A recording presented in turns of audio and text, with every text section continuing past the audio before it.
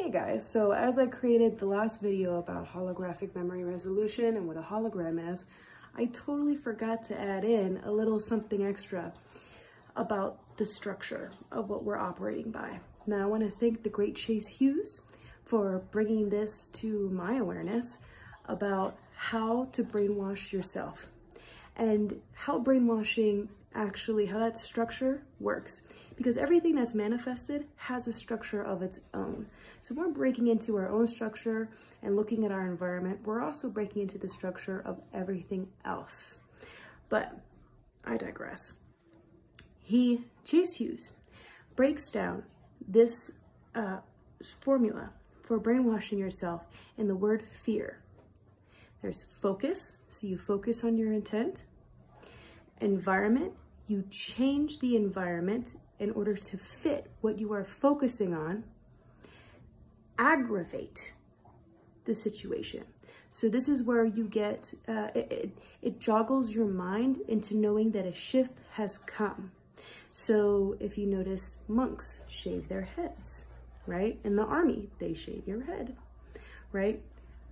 Aggravate the circumstance. You may dye your hair.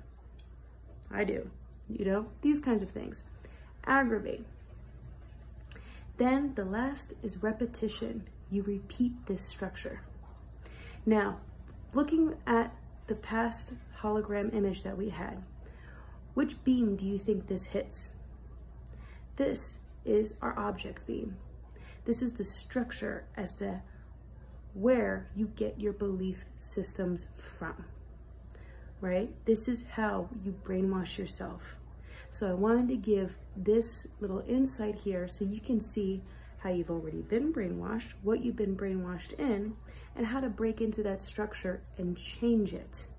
So then it can fit more of what that holographic image you want. Also, on the other note, when we're talking about that third light source that shoots through, I forgot that then you look on the other side of the screen and you see the image. I forgot to mention that that third light is your point of view. That is your perspective. So this, again, quick video. Use the object ray, the object beam in order to change your structure, and everything else will follow suit.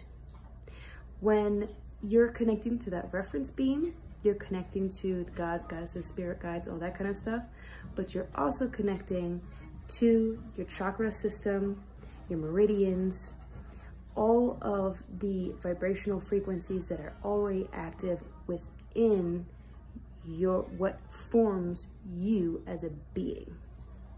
Okay, and I think that can get a little bit confusing when we talk about, oh, well, another structure you talked about frequencies. Yeah, so frequencies are what you are introducing into your perspective or into your environment. But what's already been introduced is already being introduced. That's your reference beam.